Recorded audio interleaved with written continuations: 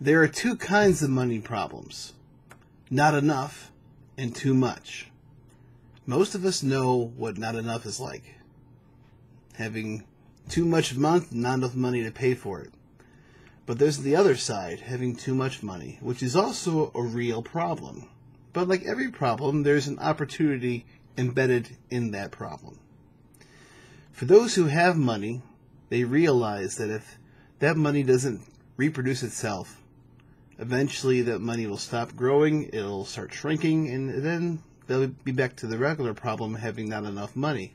So people who have resources know that they need to try and keep it moving, working, and earning and growing. And there's your opportunity. Entrepreneurs need resources. People who have ideas of how to make money need resources. Now, most of us, when we think about trying to get funding for our projects, we are pushed for some reason toward the bank or the SBA loan program. And I can't tell you how dumb it is to try and finance your business with debt. It's very dangerous. If your business doesn't work out, you're still on the hook for the difference in debt, probably, in most cases. And really, it makes it so much harder for a business to succeed because you're now making monthly payments on your debt, in addition to trying to keep your business profitable regularly without having the debt. So a debt deal is a very bad idea for most entrepreneurs. It would be best to try and do an equity deal where you share some of the interest in your firm and get someone who has some resources to make contributions to help you with your cash flow and to buy your capital equipment. Now, how do you find these people?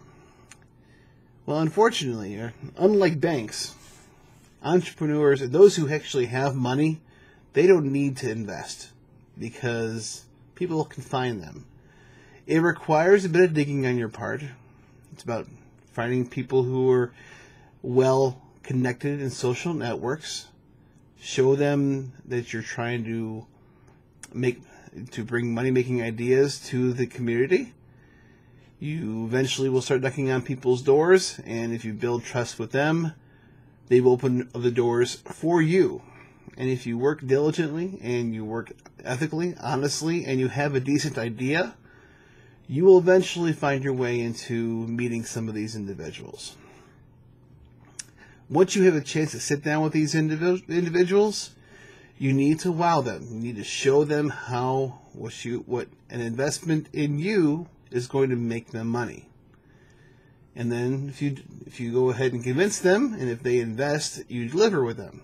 If you deliver, you get them some return on their investment, all their principal back plus some interest, they'll be happy. And then you can go ahead and build a relationship with that individual. It's not very hard. It's like every other relationship. It's give and take, and it's trying to build trust. But if you can go ahead and do that, take solace and be joyful that you will never have to go to a bank for a loan ever again. That's all for now. Take care. Thanks.